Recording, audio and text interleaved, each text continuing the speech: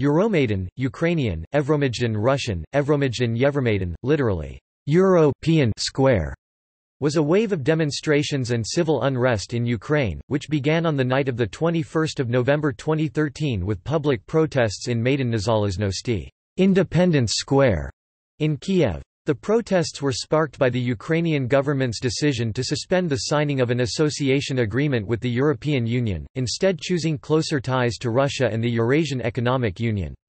The scope of the protests soon widened, with calls for the resignation of President Viktor Yanukovych and his government. The protests were fueled by the perception of widespread government corruption, abuse of power, and violation of human rights in Ukraine. Transparency International named President Yanukovych as the top example of corruption in the world. The situation escalated after the violent dispersal of protesters on 30 November, leading to many more protesters joining. The protests led to the 2014 Ukrainian Revolution. During the Euromaidan, there were protests and clashes with police throughout Ukraine, especially at the Maidan in Kiev, which was occupied and barricaded by protesters, along with some administrative buildings, including Kiev City State Administration. On 8 December the crowd toppled Lenin's statue nearby. Police did not intrude. Protests and clashes increased in January, after the Ukrainian parliament passed a group of anti-protest laws. Protesters occupied government buildings in many regions of Ukraine. The protests climaxed in mid-February.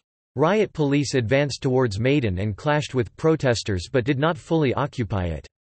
Police and activists fired live and rubber ammunition at multiple locations in Kiev. There was fierce fighting in Kiev on February 18–20, in which 77 activists and 17 police officers were killed. See List of people killed during Euromaidan. Academic research suggests that many protesters were shot from locations controlled by Euromaidan. As a result of these events, Yanukovych was forced to make concessions to the opposition to end the bloodshed in Kiev and end the crisis. The agreement on settlement of political crisis in Ukraine was signed by Vitaly Klitschko, Arseniy Yatsenyuk, Oleh Tyahnybok. The signing was witnessed by the foreign ministers of Germany and Poland, Frank-Walter Steinmeier, Radosław Sikorski, respectively, and the director of the Continental Europe Department of the French Foreign Ministry, Éric Fournier. Vladimir Lukin, representing Russia, refused to sign the agreement. The day the agreement was signed, the motorcade of Yanukovych was fired upon, and shortly after that Yanukovych and other high government officials fled the country. Protesters gained control of the presidential administration and Yanukovych's private estate. Afterwards, the parliament removed Yanukovych from office, replaced the government with Alexander Turchinov, and ordered that former Prime Minister Yulia Tymoshenko be released from prison. Events in Kiev were soon followed by the Crimean crisis and pro-Russian unrest in eastern Ukraine. Despite the ousting of Yanukovych, the installation of a new government, and the adoption of the Ukraine-European Union Association Agreement's political provisions, the protests have sustained pressure on the government to reject Russian influence in Ukraine. Overview. The demonstrations began on the night of 21 November 2013, when protests erupted in the capital, Kiev, after the Ukrainian government suspended preparations for signing the Ukraine-European Union Association Agreement with the European Union, to seek closer economic relations with Russia. On 24 November 2013, clashes between protesters and police began. Protesters strived to break cordon. Police used tear gas and batons. Protesters also used tear gas and some firecrackers. According to the police, protesters were the first to use them. After a few days of demonstrations, an increasing number of university students joined the protests. The Euromaidan has been characterized as an event of major political symbolism for the European Union itself, particularly as the largest ever pro-European rally in history. The protests continued despite heavy police presence, regularly sub-freezing temperatures, and snow. Escalating violence from government forces in the early morning of 30 November caused the level of protests to rise, with 400,000 to 800,000 protesters, according to Russia's opposition politician Boris Nemtsov, demonstrating in Kiev on the weekends of 1 December and 8 December. In the preceding weeks, protest attendance had fluctuated from 50,000 to 200,000 during organized rallies. Violent riots took place 1 December and 19 January through 25 January in response to police brutality and government repression. Starting 23 January, several western Ukrainian oblast province governor buildings and regional councils were occupied in a revolt by Euromaidan activists. In the Russophone cities of Zaporizhia, Sumy, and Dnipropetrovsk, protesters also tried to take over their local government building, and were met with considerable force from both police and government supporters, according to journalist Lesia Bushak writing in the 18 February 2014 issue of Newsweek magazine. Euromaidan had grown into something far bigger than just an angry response to the fallen through EU deal. It's now about ousting Yanukovych and his corrupt government, guiding Ukraine away from its 200-year-long, deeply intertwined and painful relationship with Russia, and standing up for basic human rights to protest, speak and think freely and to act peacefully without the threat of punishment. A turning point came in late February, when enough members of the president's party fled or defected for the party to lose its majority in parliament, leaving the opposition large enough to form the necessary quorum. This allowed Parliament to pass a series of laws that removed police from Kiev, cancelled anti-protest operations, restored the 2004 constitution, freed political detainees, and removed President Yanukovych from office. Yanukovych then fled to Ukraine's second-largest city of Kharkiv, refusing to recognize the parliament's decisions. The parliament assigned early elections for May 2014. Background. Name history. The term, Euromaidan, was initially used as a hashtag of Twitter. A Twitter account named Euromaidan was created on the first day of the protests. It soon became popular in the international media. The name is composed of two parts. Euro is short for Europe and Maidan refers to Maidan Niezalezhnosti, Independence Square, the large square in the downtown of Kiev, where the protests mostly took place.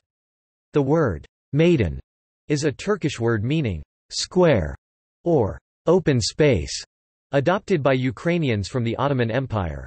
During the protests, the word Maidan acquired meaning as a revolution and overthrow of the government. The term Ukrainian Spring is sometimes used, echoing the term Arab Spring.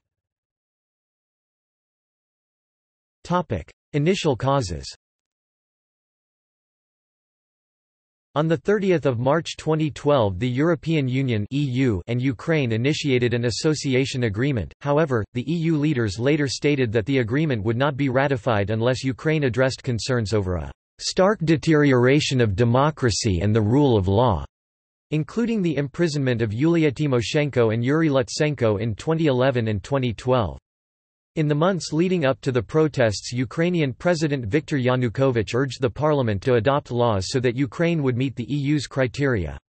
On 25 September 2013 chairman of the Verkhovna Rada Ukraine's parliament Volodymyr Rybak stated he was sure that his parliament would pass all the laws needed to fit the EU criteria for the association agreement since, except for the Communist Party of Ukraine, the Verkhovna Rada has united around these bills. According to Pavlo Klimkin, one of the Ukrainian negotiators of the association agreement, initially, the Russians simply did not believe the association agreement with the EU could come true. They didn't believe in our ability to negotiate a good agreement and didn't believe in our commitment to implement a good agreement. In mid-August 2013 Russia changed its customs regulations on imports from Ukraine such that on 14 August 2013, the Russian Customs Service stopped all goods coming from Ukraine and prompted politicians and sources to view the move as the start of a trade war against Ukraine to prevent Ukraine from signing a trade agreement with the European Union. Ukrainian Industrial Policy Minister Mikhailo Korolenko stated on 18 December 2013 that because of this Ukraine's exports had dropped by $1.4 billion or a 10% year-on-year decrease through the first 10 months of the year. The State Statistics Service of Ukraine reported in November 2013 that in comparison with the same months of 2012, industrial production in Ukraine in October 2013 had fallen by 4.9%, in September 2013 by 5.6%, and in August 2013 by 5.4%, and that the industrial production in Ukraine in 2012 total had fallen by 1.8%. On the 21st of November 2013, a Ukrainian government decree suspended preparations for signing of the association agreement. The reason given was that the previous months Ukraine had experienced a drop in industrial production and our relations with CIS countries. The government also assured, Ukraine will resume preparing the agreement when the drop in industrial production and our relations with CIS countries are compensated by the European market. According to Ukrainian Prime Minister Mykola Azarov, the extremely harsh conditions of an IMF loan presented by the IMF on 20 November 2013, which included big budget cuts and a 40% increase in gas bills, had been the last argument in favor of the Ukrainian government's decision to suspend preparations for signing the association agreement. On 7 December 2013 the IMF clarified that it was not insisting on a single-stage increase in natural gas tariffs in Ukraine by 40%, but recommended that they be gradually raised to an economically justified level while compensating the poorest segments of the population for the losses from such an increase by strengthening targeted social assistance. The same day IMF resident representative in Ukraine Jérôme Vacher stated that this particular IMF loan is worth $4 billion and that it would be linked with policy, which would remove disproportions and stimulate growth. President Yanukovych attended the 28–29 November 2013 EU summit in Vilnius, where originally it was planned that the association agreement would be signed on 29 November 2013, but the association agreement was not signed. Both Yanukovych and high-level EU officials signaled that they wanted to sign the association agreement at a later date. In an interview with Lally Weymouth, Ukrainian billionaire businessman and opposition leader Petro Poroshenko said, "From the beginning, I was one of the organizers of the Maidan. My television channel, Channel 5, played a tremendously important role."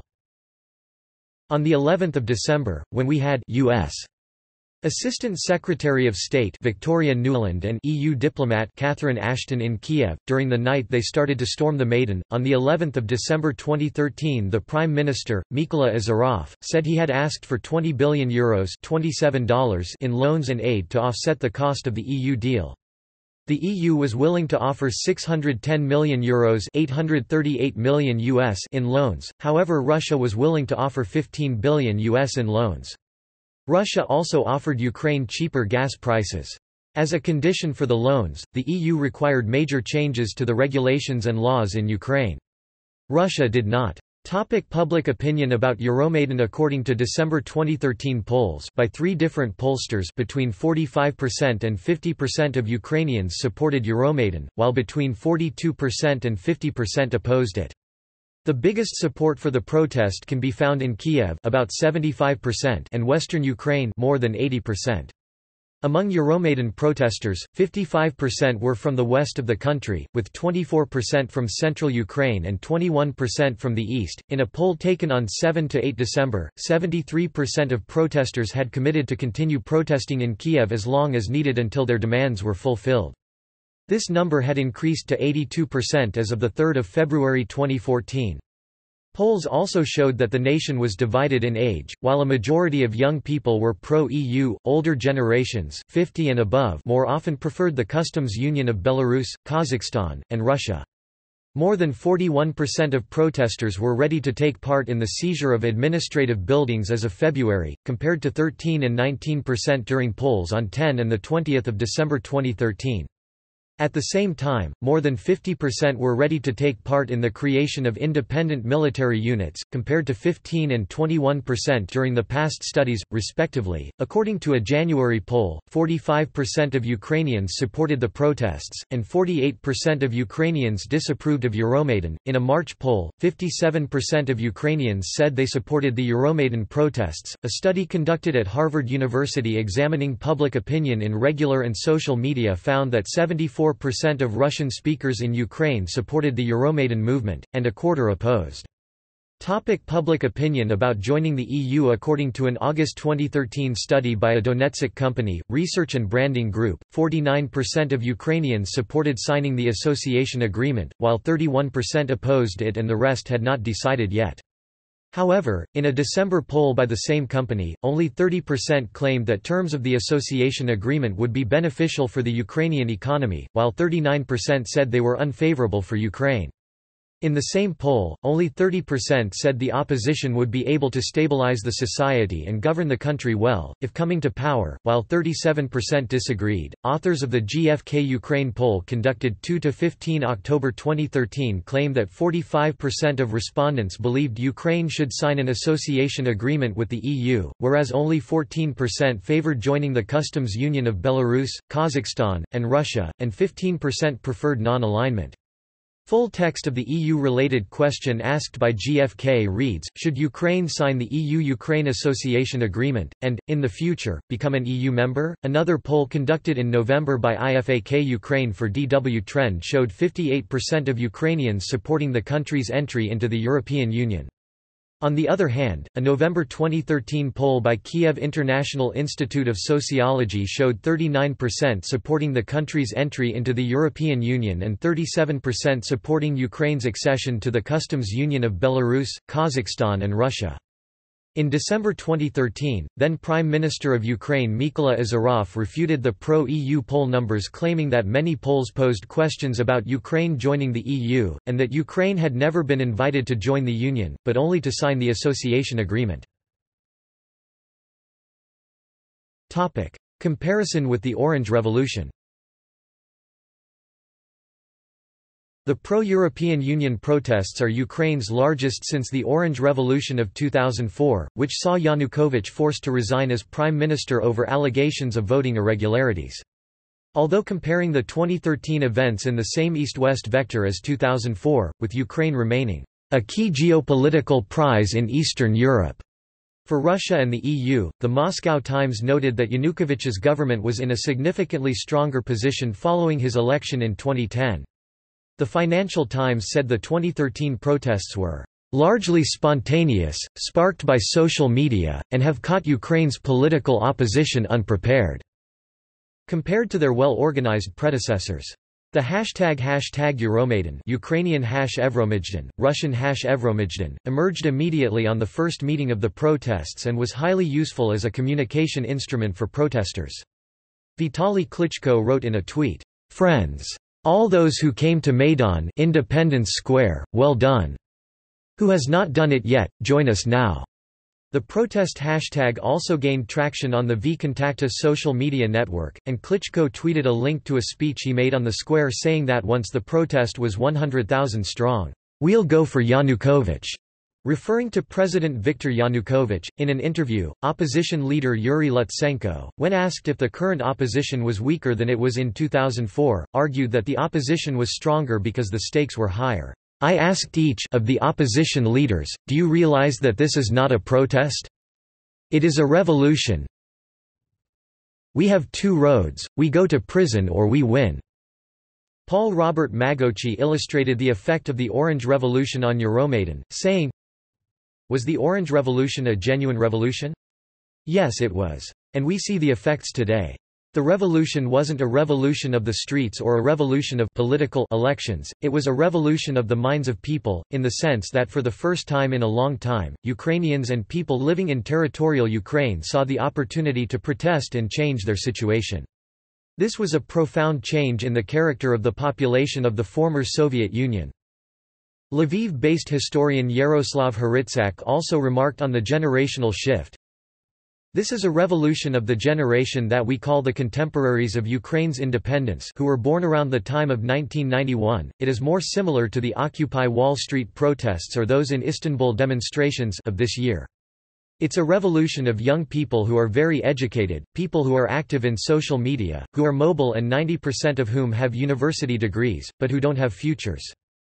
According to Haritsak, "Young Ukrainians resemble young Italians, Czech, Poles, or Germans more than they resemble Ukrainians who are 50 and older. This generation has a stronger desire for European integration and fewer regional divides than their seniors." In a Kiev International Institute of Sociology poll taken in September, joining the European Union was mostly supported by young Ukrainians, 69.8% of those aged 18 to 29, higher than the national average of 43.2% support. A November 2013 poll by the same institute found the same result, with 70.8% aged 18 to 29 wanting to join the European Union, while 39.7% was the national average of support.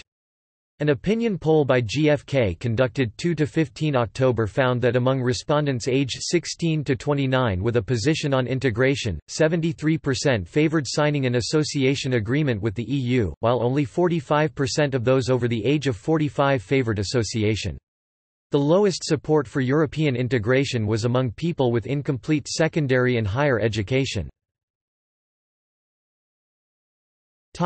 Escalation to violence.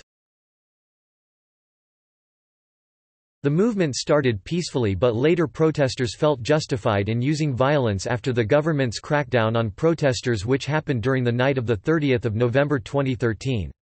The Associated Press said on 19 February, "The latest bout of street violence began Tuesday when protesters attacked police lines and set fires outside Parliament, accusing Yanukovych of ignoring their demands to enact constitutional reforms that would limit the president's power—a key opposition demand. Parliament, dominated by his supporters, was stalling on taking up a constitutional reform to limit presidential powers. Police responded by attacking the protest camp. Armed with water cannons, stun grenades and rubber bullets, police dismantled some barricades. But the protesters held their ground through the night, encircling the protest camp with new burning barricades of tires, furniture and debris. In the early stages of Euromaidan, there was discussion about whether the Euromaidan movement constituted a revolution, or a staged color revolution by outside forces. At the time, many protest leaders such as Ole Tyenebach had already used this term frequently when addressing the public. Tyenebach called in an official 2 December press release for police officers and members of the military to defect to the Ukrainian Revolution. In a Skype interview with media analyst Andrij Holovatij, Vitaly Portnikov, council member of the Maidan National Alliance and president and editor-in-chief of the Ukrainian television channel TVI, stated, "Euromaidan is a revolution and revolutions can drag on for years. And that, what is happening in Ukraine goes much deeper. It is changing the national fabric of Ukraine." Media outlets in the region dubbed the movement, Eurorevolution Ukrainian.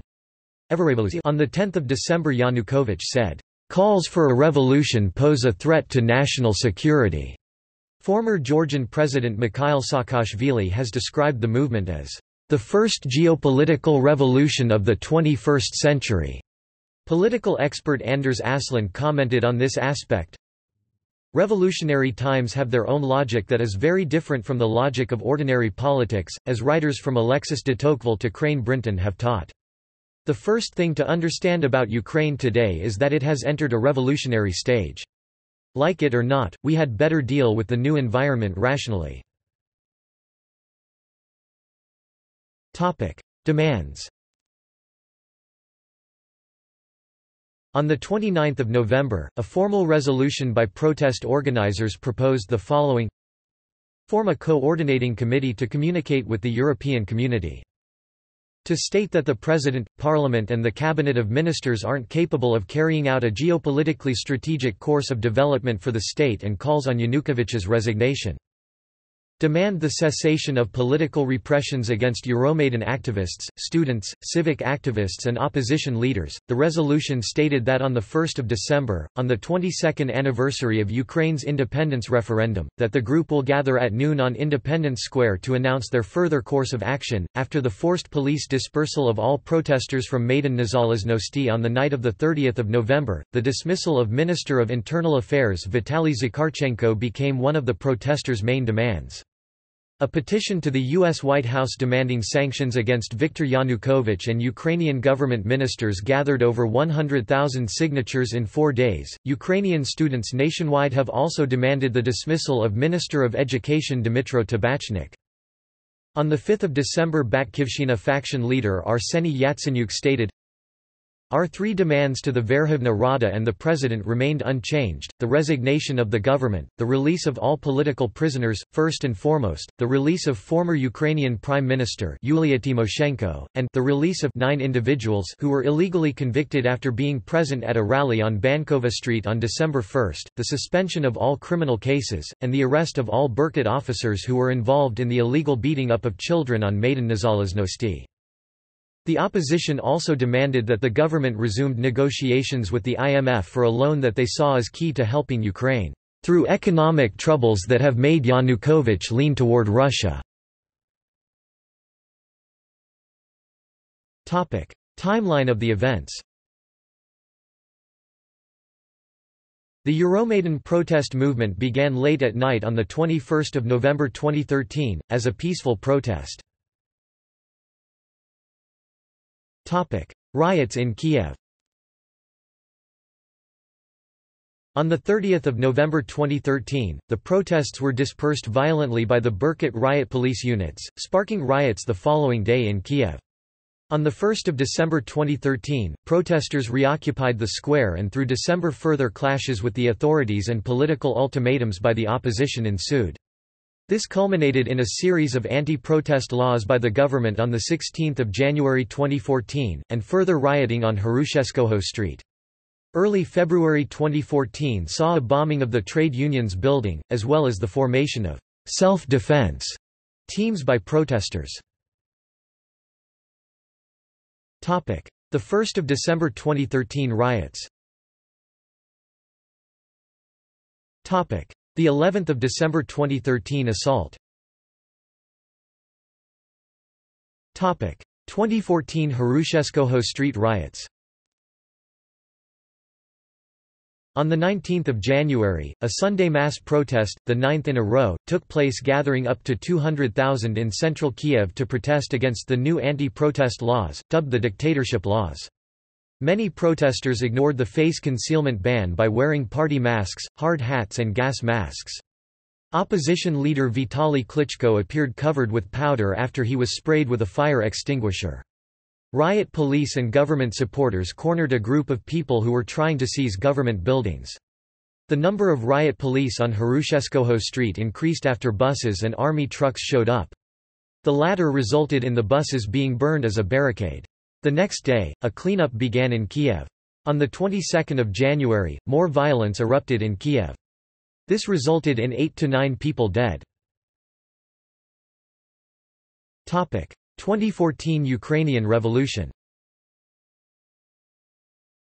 After a series of violent events towards protesters in Kiev, leaving 100 of them dead, President Yanukovych signed the agreement on settlement of political crisis in Ukraine. The next day he fled the country and was removed from office by the Rada on the 22nd of February 2014. Protests across Ukraine.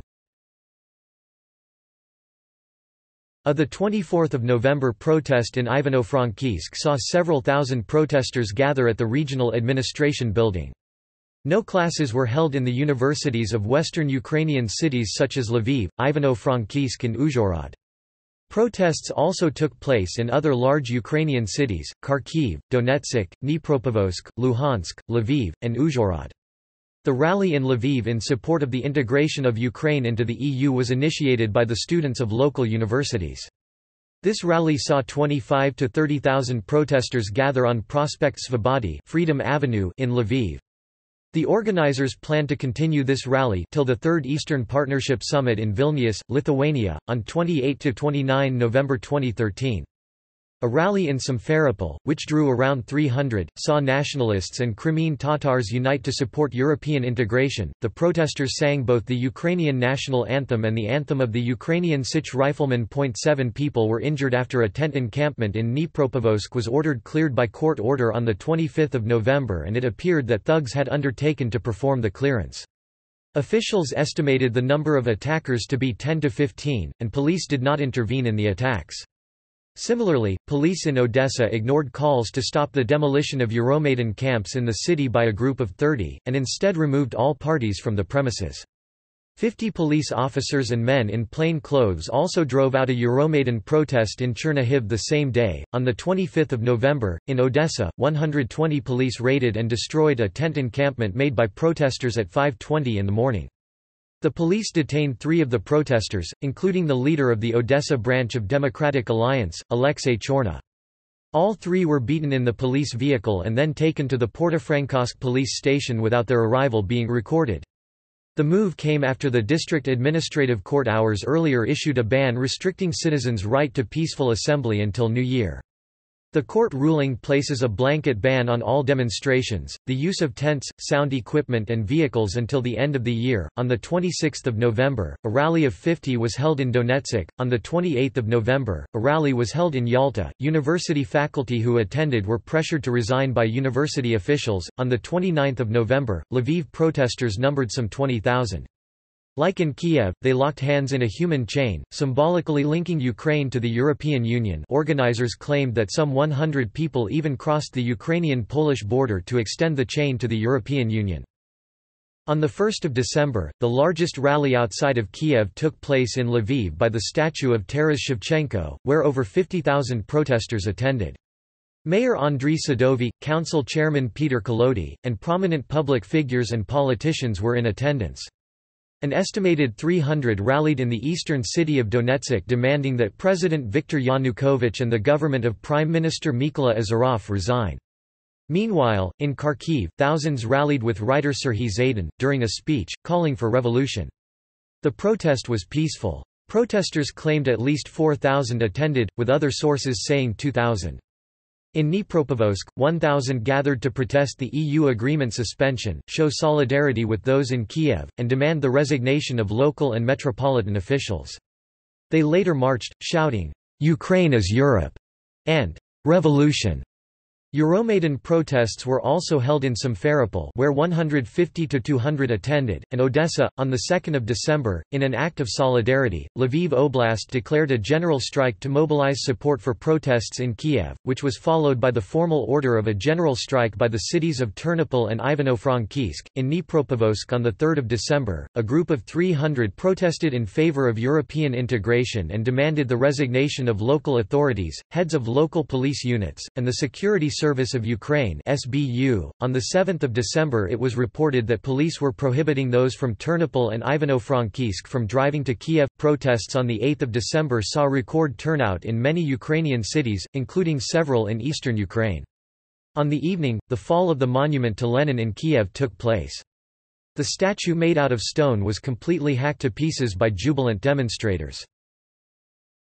On 9 December, a statue of Vladimir Lenin was destroyed in the town of Kotovsk in Odessa Oblast. In Ternopil, Euromaidan organizers were prosecuted by authorities. The removal or destruction of Lenin monuments and statues gained particular momentum after the destruction of the Kiev Lenin statue. Under the motto, Leninopad, translated into English as Leninfall, activists pulled down a dozen monuments in the Kiev region, Zhytomyr, Chemelnyshky, and elsewhere, or damaged them during the course of the Euromaidan protests into spring of 2014. In other cities and towns, monuments were removed by organized heavy equipment and transported to scrapyards or dumps. On 14 December, Euromaidan supporters in Kharkiv voiced their disapproval of authorities fencing off Freedom Square from the public by covering the metal fence in placards. They have since 5 December been the victims of theft and arson. A Euromaidan activist in Kharkiv was attacked by 2 men and stabbed 12 times. The assailants were unknown, but activists told the Kharkiv-based civic organization Maidan that they believe the city's mayor, Gennady Kerns, to be behind the attack. On the 22nd of December, 2,000 rallied in Dnipropetrovsk. In late December, 500 marched in Donetsk. Due to the regime's hegemony in the city, foreign commentators have suggested that, "For 500 marchers to assemble in Donetsk is the equivalent of 50,000 in Lviv or 500,000 in Kiev." On 5 January, marches in support of Euromaidan were held in Donetsk, Dnipropetrovsk, Odessa, and Kharkiv, the latter 3 drawing several hundred and Donetsk only 100. On the 11th of January, 150 activists met in Kharkiv for a general forum on uniting the nationwide Euromaidan efforts. A church where some were meeting was stormed by over a dozen thugs, and others attacked meetings in a bookstore, smashing windows and deploying tear gas to stop the Maidan meetings from taking place. On the 22nd of January in Donetsk, two simultaneous rallies were held, one pro-Euromaidan and one pro-government. The pro-government rally attracted 600 attendees to about 100 from the Euromaidan side. Police reports claimed 5,000 attended to support the government, to only 60 from Euromaidan. In addition, approximately 150 Titushki appeared and encircled the Euromaidan protesters with megaphones and began a conflict, burning wreaths and Svoboda party flags, and shouted, "Down with fascists!" but were separated by police. Meanwhile, Donetsk City Council pleaded with the government to take tougher measures against Euromaidan protesters in Kiev. Reports indicated a media blackout took place in Donetsk. In Lviv on the 22nd of January, amid the police shootings of protesters in the capital, military barracks were surrounded by protesters. Many of the protesters included mothers whose sons are serving in the military, and pleaded with them not to deploy to Kiev. In Vinnytsia on the 22nd of January, thousands protesters blocked the main street of the city and the traffic. Also, they brought "democracy in coffin" to the city hall, as a present to Yanukovych. The 23rd of January, Odessa City Council member and Euromaidan activist Alexander Ostapenko's car was bombed. The mayor of Sumy threw his support behind the Euromaidan movement on the 24th of January, laying blame for the civil disorder in Kiev on the Party of Regions and Communists. The Crimean parliament repeatedly stated that because of the events in Kiev it was ready to join autonomous Crimea to Russia. On 27 February, armed men seized the Crimean parliament and raised the Russian flag. The 27th of February was later declared a day of celebration for the Russian Spetsnaz special forces by Vladimir Putin by presidential decree. In the beginning of March, thousands of Crimean Tatars in support of Euromaidan clashed with pro-Russian protesters in Simferopol. On 4 March 2014, a mass pro-Euromaidan rally was held in Donetsk for the first time. About 2,000 people were there. Donetsk is a major city in the far east of Ukraine and serves as Yanukovych's stronghold and the base of his supporters. On 5 March 2014, 7,000 to 10,000 people rallied in support of Euromaidan in the same place. After a leader declared the rally over, a fight broke out between pro-Euromaidan and 2,000 pro-Russian protesters. Occupation of administrative buildings. Starting on 23 January, several western Ukrainian oblast province governor buildings and regional councils (RSAs) were occupied by Euromaidan activists. Several RSAs of the occupied oblasts then decided to ban the activities and symbols of the Communist Party of Ukraine and Party of Regions in their oblast. In the cities Zaporizhzhia, Dnipropetrovsk and Odessa, protesters also tried to take over their local RSA. Protests outside Ukraine. Smaller protests or Euromaidans have been held internationally, primarily among the larger Ukrainian diaspora populations in North America and Europe. The largest took place on 8 December in New York, with over 1,000 attending. Notably, in December 2013, Warsaw's Palace of Culture and Science, Buffalo Electric Vehicle Company Tower in Buffalo, Sierra Center in Philadelphia, the Tbilisi City Hall in Georgia, and Niagara Falls on the US-Canada border were illuminated in blue and yellow as a symbol of solidarity with Ukraine. Anti-Maidan and pro-government rallies. Pro-government rallies during Euromaidan have largely been credited as funded by the government. Several news outlets have investigated the claims to confirm that by and large, attendees at pro-government rallies do so for financial compensation and not for political reasons, and are not an organic response to the Euromaidan. People stand at Euromaidan protesting against the violation of human rights in the state, and they are ready to make sacrifices, said Oleksiy Heron, a political scientist at Kiev Mohyla Academy in Kiev. People at Anti-Maidan stand for money only. The government uses these hirelings to provoke resistance. They won't be sacrificing anything. Euromaidan groups. Automaidan. Euromaidan was a movement within the Euromaidan, that sought the resignation of the Ukrainian President Viktor Yanukovych. It was made up mainly of drivers who would protect the protest camps and blockade streets. It organized a car procession on 29 December 2013 to the president's residence in Mezhyhirya to voice their protests at his refusal to sign the Ukraine-European Union Association Agreement in December 2013. The motorcade was stopped a couple of hundred meters short of his residence. Euromaidan was the repeated target of violent attacks by government forces and supporters. Self-defense groups. On 30 November 2013, the day after the dispersion of Euromaidan organizers, aided by groups such as Svoboda, created Self-Defense of the Maidan, their own police force for protecting protesters from police and providing security within the city. Head of self-defense is Andriy Paruby. The groups are divided up into sotnias, or hundreds, which have been described as a force that is providing the tip of the spear in the violent showdown with government security forces. The sotny take their name from a traditional form of Cossacks' cavalry formation, and were also used in the Ukrainian People's Army, Ukrainian Insurgent Army, Ukrainian National Army etc. Along with Mr. Paruby's force, there are some independent divisions of enforcers, some of them are also referred to as sotnias, and even self-defense, like the security of the trade unions building until 2 January 2014, Narnia and Vikings from Kiev City State Administration, Volodymyr Parasuk's sotnia from Conservatory Building, etc. Mr. Paruby officially asked such divisions to not call themselves self-defense. Pravi sector coordinates its actions with self-defense and is formally a 23-road sotnia, although already had hundreds of members at the time of registering as a sotnia. Second sotnia, staffed by Svoboda's members, tends to dissociate itself from sotnias of self-defense of Maidan.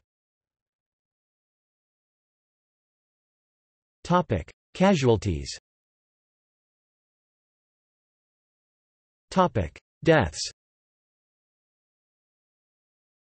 The first of major casualties occurred on the Day of Unity of Ukraine, the 22nd of January 2014. 4 people permanently lost their vision, and 1 man died by falling from a colonnade. The circumstances of his death are unclear.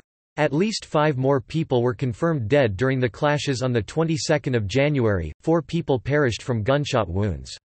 Medics confirmed bullet wounds to be from firearms such as a Dragunov sniper rifle 7.62 mm and possibly a Makarov handgun 9 mm in the deaths of Nihoyan and Zhizhnesky.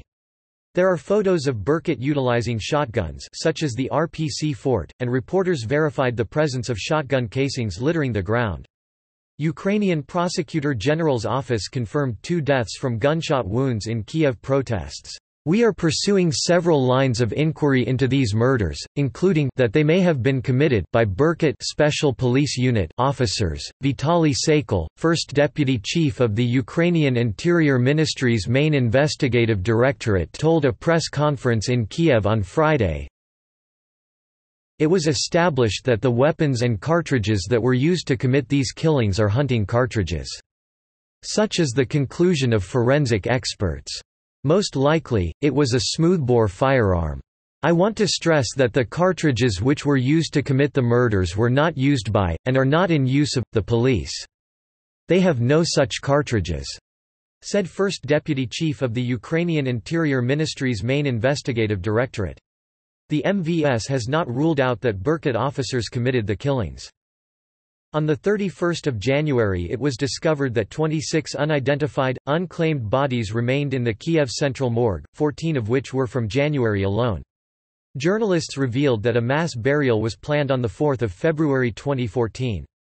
The Kiev city administration followed on the announcement with its own statement informing that there are 14 such bodies, 5 from January. On 18 and 19 February, at least 26 people were killed in clashes with police. Moreover, a self-defense soldier from Maidan was found dead.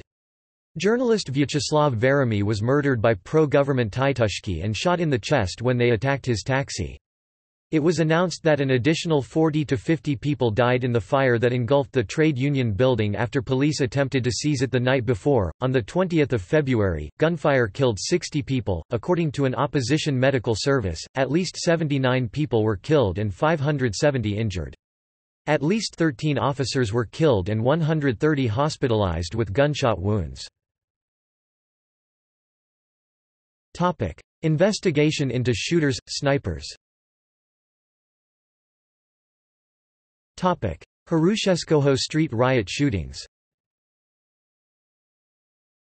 During the 2014 Hrushevskoho Street riots of 22–25 January, 3 protesters were killed by firearms.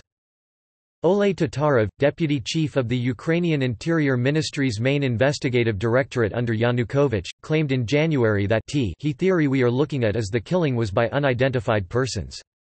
This is an official theory, and the unidentified persons could be various people, a whole host of them. It could have been motivated by disruptive behavior, or with the aim of provocation. Quote, he then claimed the cartridges and weapons used in the shootings were not police issue.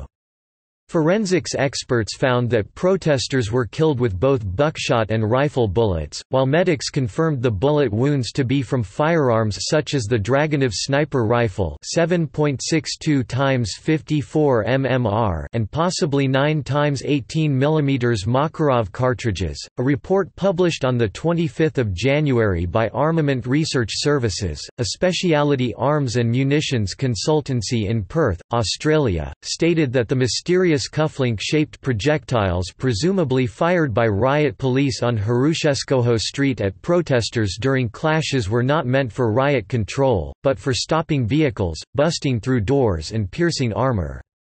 The bullets were reported to be special armor-piercing 12-gauge shotgun projectiles, likely developed and produced by the Spetstechnika Specialized Equipment Design Bureau, a facility located in Kiev and associated with the Ministry of Internal Affairs. On the 31st of January 2014, Vitaly Saikal, first deputy chief of the Ukrainian Interior Ministry's main investigative directorate, told a press conference that we are pursuing several lines of inquiry into these murders, including that they may have been committed by Berkut Special Police Unit officers on the 31st of January 2014 during a live broadcast on television channel. Rossiya, the far-right Russian politician Vladimir Zhirinovsky expressed threats towards the protesting events in Kiev, stating the following: Today our client in Kiev, the honored Viktor Fedorovich Yanukovych, he will show you the heat when the Olympiad ends. You will know what is Yanukovych. Right now he got sick just in case, but later it will be announced, "Spare no bullets," and we will give bullets, instead of money we will give bullets. On 10 October 2014, Reuters published a report about their examination of Ukraine's probes into the Maidan shootings. They have uncovered serious flaws in the case against Berkut Special Police Force officers arrested by the new Ukrainian government and charged with murder of 39 unarmed protesters. For example, as Reuters' own investigation found out, the senior among arrested officers was missing right hand after an accident 6 years ago. This dismissed main evidence presented by prosecutor, a photograph of a man holding his rifle with both hands. Other flaws, according to Reuters, included the fact that no one was charged with killing policemen and that the prosecutors and the minister in charge of the investigation all took part in the uprising.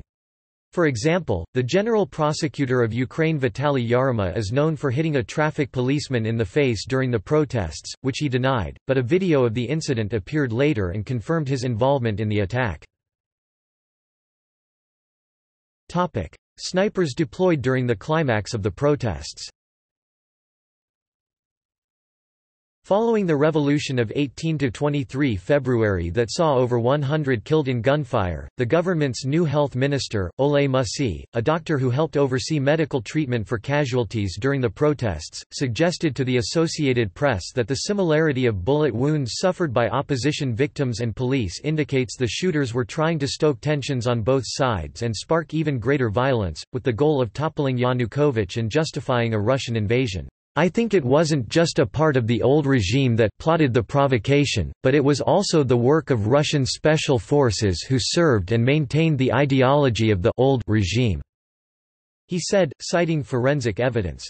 Hennady Moskal, a former deputy head of Ukraine's main security agency, the SBU, and of the Ministry of Internal Affairs, suggested in an interview published in the Ukrainian newspaper Zerkalo Tizhnia that snipers from the MIA and SBU were responsible for the shootings, not foreign agents, acting on contingency plans dating back to Soviet times, stating, "Snipers received orders to shoot not only protesters, but also police forces.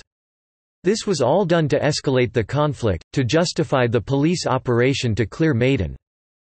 The IB Times reported that a telephone call between Estonian Foreign Minister Urmas Paet and High Representative of the Union for Foreign Affairs and Security Policy Catherine Ashton had been intercepted, in which Paet stated that a doctor named Olga stated that victims from both sides were shot by the same snipers and that Olga had photos of the shooting victims with the same handwriting.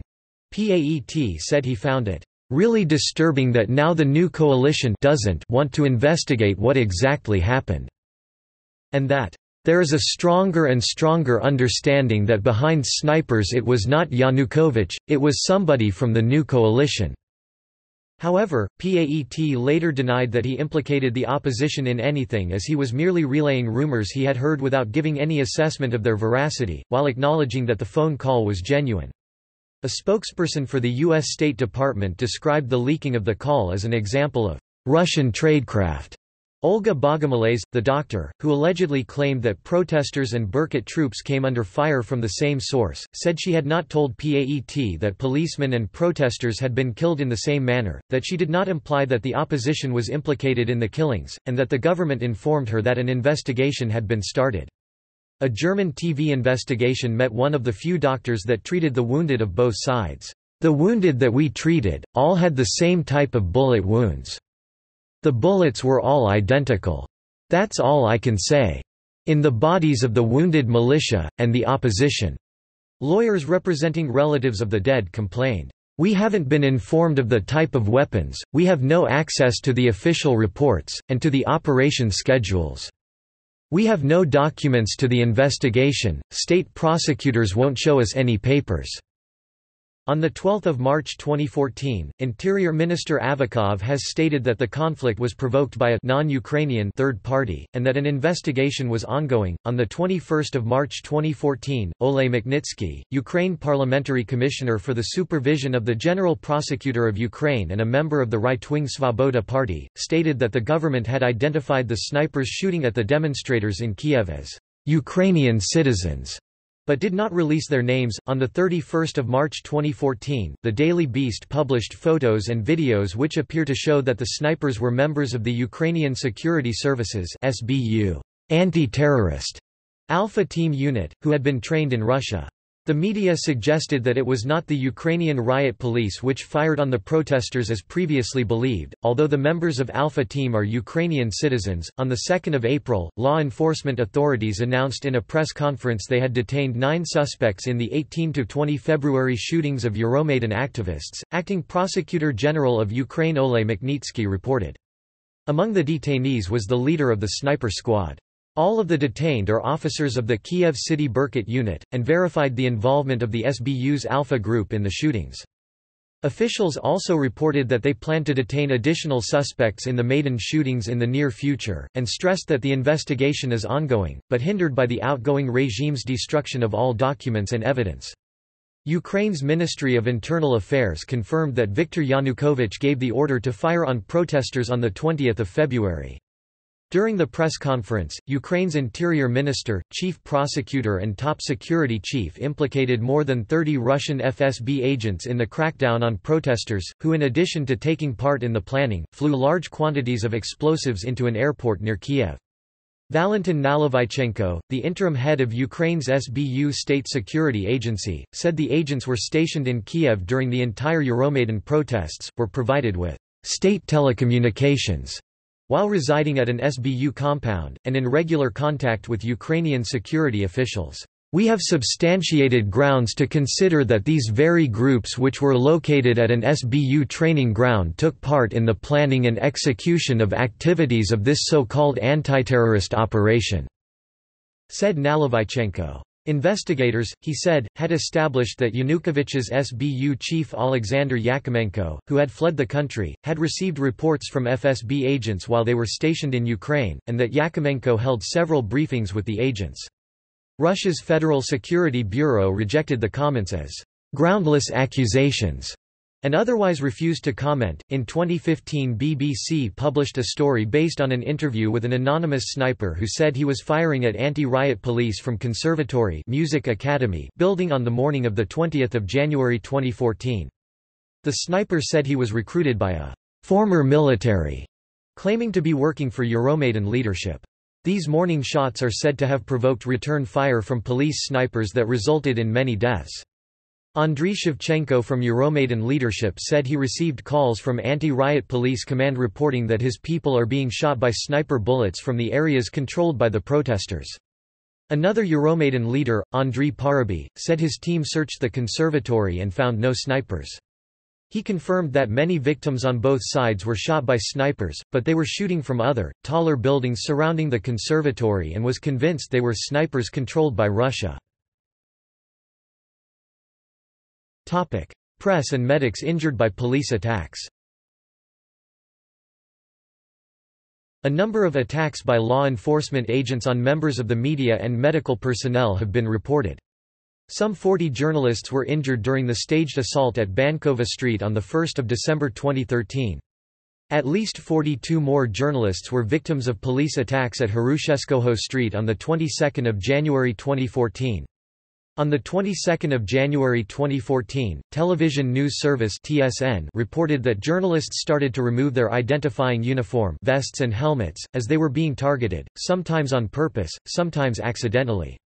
Since the 21st of November 2013, a total of 136 journalists have been injured.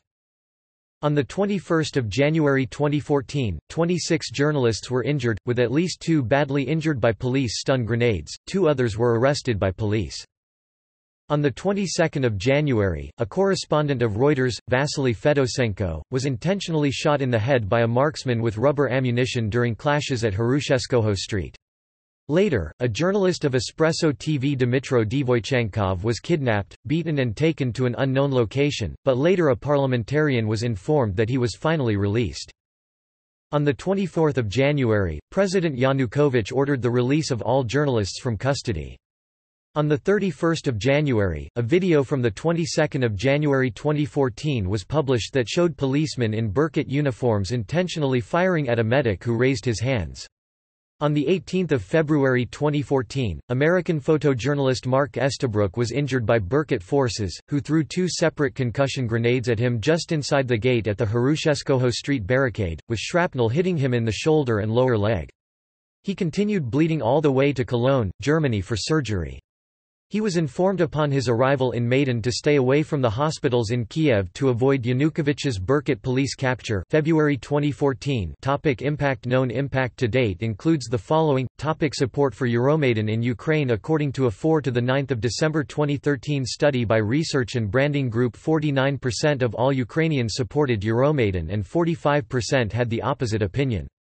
It was mostly supported in western 84% and central Ukraine 66%. A third 33% of residents of South Ukraine and 13% of residents of eastern Ukraine supported Euromaidan as well. The percentage of people who do not support the protesters was 81% in East Ukraine, 60% in South Ukraine, in Central Ukraine 27% and in Western Ukraine 11%. Polls have shown that 2/3 of Kievans support the ongoing protests. A poll conducted by the Kucherov Democratic Initiatives Fund and Razumkov Center, between 20 and 24 December, showed that over 50% of Ukrainians supported the Euromaidan protests, while 42% opposed it. Another research and branding group survey conducted from 23 to 27 December showed that 45% of Ukrainians supported Euromaidan, while 50% did not. 43% of those polled thought that Euromaidan's consequences sooner could be negative, while 31% of the respondents thought the opposite. 17% believed that Euromaidan would bring no negative consequences. An Ilko Kucherov Democratic Initiatives Foundation survey of protesters conducted 7 and 8 December 2013 found that 92% of those who came to Kiev from across Ukraine came on their own initiative, 6.3% was organized by a public movement, and 1.8% were organized by a party. 70% said they came to protest the police brutality of 30 November, and 54% to protest in support of the European Union Association Agreement signing. Among their demands, 82% wanted detained protesters freed, 80% wanted the government to resign, and 75% want President Yanukovych to resign and for snap elections.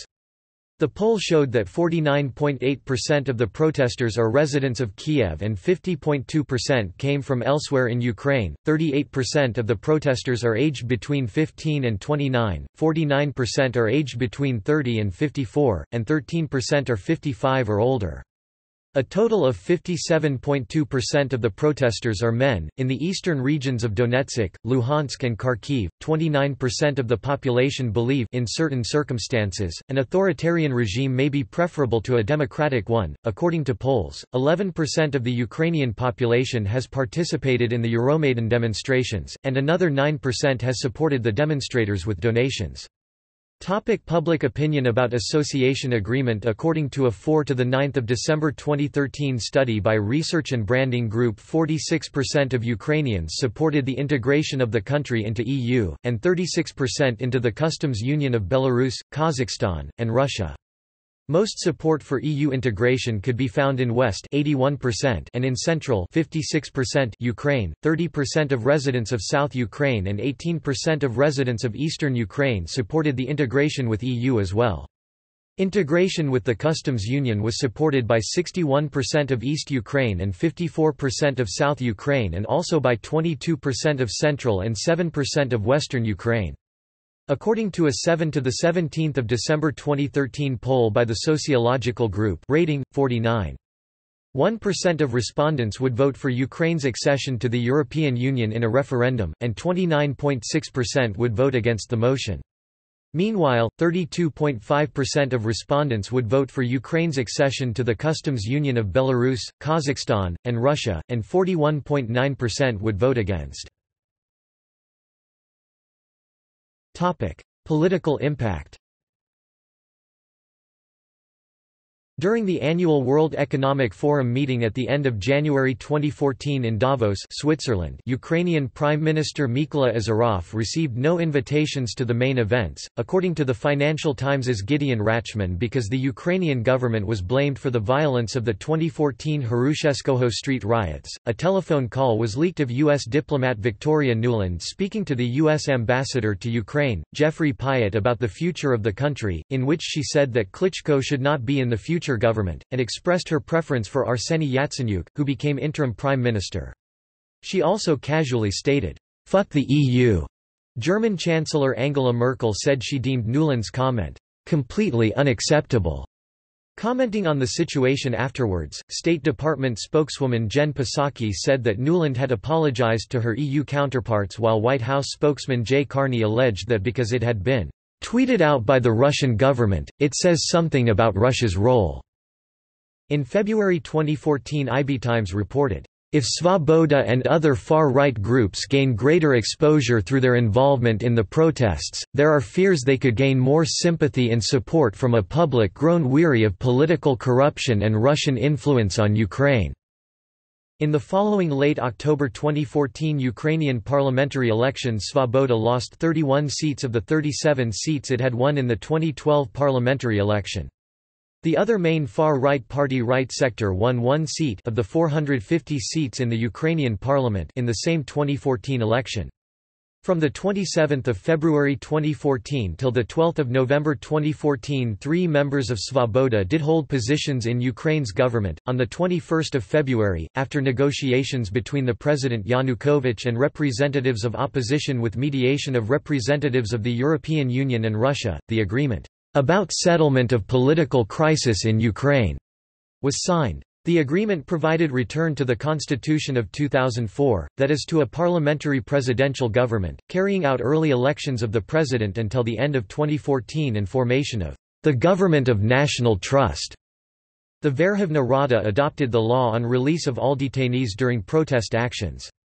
Divisions of Golden Eagle and internal troops left the center of Kiev. On 21 February, at the public announcement, leaders of parliamentary opposition of conditions of the signed agreement, representatives of right sector, declared that they don't accept the gradualness of political reforms stipulated in the document, and demanded immediate resignation of the President Yanukovych. Otherwise they intended to go for storm of presidential administration and Verkhovna Rada. On the night of the 22nd of February, activists of Euromaidan seized the government quarter left by law enforcement authorities and made a number of new demands. In particular, immediate resignation of the President Yanukovych. Earlier that day, they stormed into Yanukovych's mansion. On 23 February 2014, following the 2014 Ukrainian Revolution, the Rada passed a bill that would have altered the law on languages of minorities, including Russian. The bill would have made Ukrainian the sole state language at all levels. However, on the next week, 1 March, President Turchinov vetoed the bill. Human rights impact. According to Eduard Dolinsky, executive director of the Kiev-based Ukrainian Jewish Committee, Ukrainian Jews overwhelmingly supported the 2014 Euromaidan. However, its aftermath led to the rise of antisemitism and social acceptance of previously marginal far-right groups, together with government's policy of historical negationism in regard to the World War II ethnic cleansing committed by the Ukrainian nationalist movement against the country's minorities. Economic impact. The Prime Minister, Mykola Azarov, asked for €20 billion $27 billion in loans and aid from the EU. The EU was willing to offer €610 million $838 million in loans, however Russia was willing to offer $15 billion in loans. Russia also offered Ukraine cheaper gas prices. As a condition for the loans, the EU required major changes to the regulations and laws in Ukraine. Russia did not. Moody's Investors Service reported on 4 December 2013, "As a consequence of the severity of the protests, demand for foreign currency is likely to rise," and noted that this was another blow to Ukraine's already poor solvency. First Deputy Prime Minister Serhiy Arbuzov stated on 7 December Ukraine risked a default if it failed to raise $10 billion. "I asked for a loan to support us, and Europe, the EU, agreed, but a mistake was made, we failed to put it on paper." On 3 December, Azarov warned that Ukraine might not be able to fulfill its natural gas contracts with Russia. And he blamed the deal on restoring gas supplies of 18 January 2009 for this. On 5 December, Prime Minister Mykola Azarov stated that, "Money to finance the payment of pensions, wages, social payments, support of the operation of the housing and utility sector and medical institutions do not appear due to unrest in the streets." And he added that authorities were doing everything possible to ensure the timely financing of them. Minister of Social Policy of Ukraine Natalia Korolevska stated on 2 January 2014 that these January 2014 payments would begin according to schedule. On the 11th of December, the second Azarov government postponed social payments due to the temporarily blocking of the government. The same day Reuters commented when talking about Euromaidan, "The crisis has added to the financial hardship of a country on the brink of bankruptcy," and added that at the time investors thought it more likely than not that Ukraine would default over the next 5 years, since it then cost Ukraine over $1 million a year to insure $10 million in state debt. Fitch Ratings reported on 16 December that the political standoff had led to greater the risk that political uncertainty will raise demand for foreign currency, causing additional reserve losses and increasing the risk of disorderly currency movement. It also added, interest rates rose sharply as the national bank sought to tighten hryvnia liquidity. First Deputy Finance Minister Anatoly Myarkovsky stated on 17 December the Ukrainian government budget deficit in 2014 could amount to about 3% with a plus or minus deviation of 0.5%. On 18 December, the day after an economical agreement with Russia was signed, Prime Minister Mykola Azarov stated, "Nothing is threatening stability of the financial economic situation in Ukraine now. Not a single economic factor." However, BBC News reported that the deal will not fix Ukraine's deeper economic problems. In an article titled, "Russian Bailout Masks Ukraine's Economic Mess." On 21 January 2014, the Kiev City-State Administration claimed that protests in Kiev had so far caused the city more than $2 million worth of damage. It intended to claim compensation for damage caused by all demonstrators, regardless of their political affiliation. On 5 February 2014, the hryvnia fell to a 5-year low against the US dollar. On 21 February 2014, Standard & Poor's cut Ukraine's credit rating to CCC, adding that the country risked default without significantly favorable changes. Standard & Poor's analysts believed the compromise deal of the same day between President Yanukovych and the opposition made it less likely Ukraine would receive desperately needed Russian aid, thereby increasing the risk of default on its debts. Social impact in Kiev. Life continued as normal outside the protest zone, namely Maidan Nezalezhnosti. Euromaidan was named Word of the Year for 2013 by Modern Ukrainian Language and Slang Dictionary Myslovo, and the most popular neologism in Russia by web analytics company Public.ru. Cultural impact. According to a representative of the Kiev History Museum, its collection in the Ukrainian House on the night of 18 to 19 February, after it was recaptured by the police from the protesters. Eyewitnesses report seeing the police forces plundering and destroying the museum's property. Music of Maidan. Leading Ukrainian performers sang a song Kozak System Brat za brata, English, Brother for Brother, to support protesters. Song was one of the unofficial anthems of Euromaidan. Ukrainian Polish band Taraka came up with a song dedicated to Euromaidan, Podai Rik Ukraini, Give a Hand to Ukraine. The song uses the first several words of the national anthem of Ukraine, Ukraine Has Not Yet Died, among other tunes. Some remakes of the Ukrainian folk song Aflame the Pine Was on Fire appeared. Ukrainian, Gorilla Sosna Palala. The Ukrainian band Skryabin created a song dedicated to the revolutionary days of Maidan. Another native of Kiev dedicated a song to Titushki. DJ Rudy Polenko created a track inspired by events on Maidan called The Battle at Maidan. Belarusian rock band Lapis Trubetskoy's song Daybreakers was one of the unofficial anthems of Maidan. Films of Maidan. A compilation of short films about the 2013 revolution named Babylon 13 was created. Polish and Ukrainian activists created a short film, Happy Kiev, editing it with the Pharrell Williams hit Happy and some shoots of Babylon 13. On 5 February 2014, a group of activist cinematographers initiated a series of films about the people of Euromaidan. The American filmmaker John Beck Hoffman made the film Maidan Massacre, about the sniper shootings. It premiered at the Siena International Film Festival, receiving the Audience Award. In 2014, Belarusian-Ukrainian filmmaker Sergei Loznitsa released the documentary Maidan. It was filmed by several cameramen instructed by Loznitsa during the revolution in 2013 and 2014 and depicts different aspects, from peaceful rallies to the bloody clashes between police and protesters. In 2015, Netflix released The Winter on Fire, Ukraine's fight for freedom, about the Euromaidan protests. The documentary shows the protests from the start until the resignation of Viktor Yanukovych. The movie won the Grolsch People's Choice Documentary Award at the 2015 Toronto International Film Festival. Art of Maidan. Some photo correspondents created numerous unique pictures of everyday life at Maidan. Some artists expressed their solidarity with Maidan. Sport.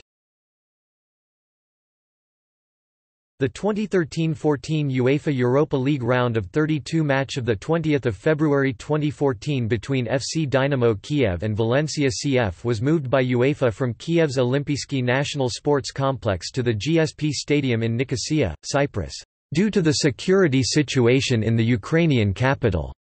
On 19 February, the Ukrainian athletes competing in the 2014 Winter Olympics asked for and were refused permission by the International Olympic Committee (IOC) to wear black arm bands to honor those killed in the violent clashes in Kiev. IOC President Thomas Bach offered his condolences. To those who have lost loved ones in these tragic events." On 19 February 2014, alpine skier Bogdana Matsotska refused to further participate in the 2014 Winter Olympics in protest against the violent clashes in Kiev.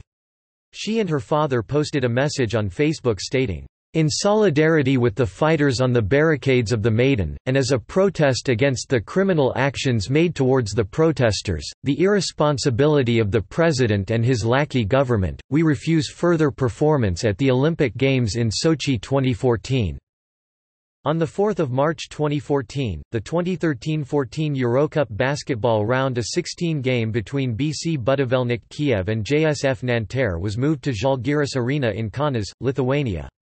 On 5 March 2014, another round of 16 game between Khimik Yuzhny and Akon Ted Ankara was moved to Abdi İpekçi Arena in Istanbul. Trends and symbolism. A common chant among protesters is, "Glory to Ukraine, glory to heroes." The chant has extended beyond Ukrainians and has been used by Crimean Tatars and Russians. The red and black battle flag of the Ukrainian Insurgent Army (UPA) is another popular symbol among protesters, and the wartime insurgents have acted as a large inspiration for Euromaidan protesters.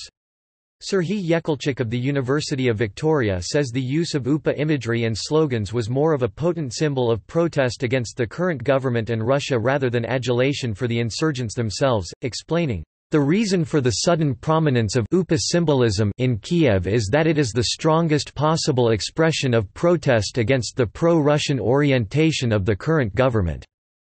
The colors of the flag symbolize Ukrainian red blood spilled on Ukrainian black earth.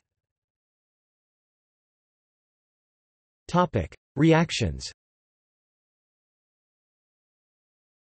In a poll published on 24 February 2014 by the state-owned Russian Public Opinion Research Center, only 15% of those Russians polled said yes to the question, "Should Russia react to the overthrow of the legally elected authorities in Ukraine?"